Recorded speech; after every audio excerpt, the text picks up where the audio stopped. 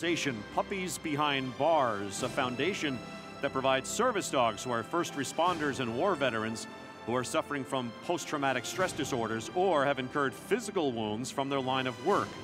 Today on the field, we'd like to welcome first responders that were able to receive these dogs to help them in their daily lives. Please welcome Port Authority Police Officer Brian Andrews, injured in the line of duty in 2015. Ryan Cantatore, Air Force veteran and current firefighter. Officer Heather McClelland of Groton PD.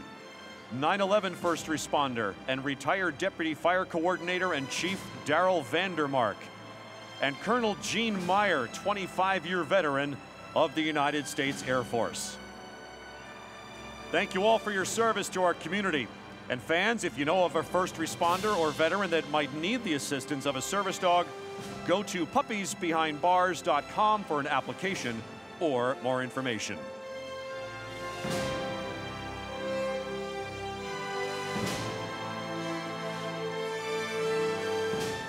When you think you've done enough, then you love me hard.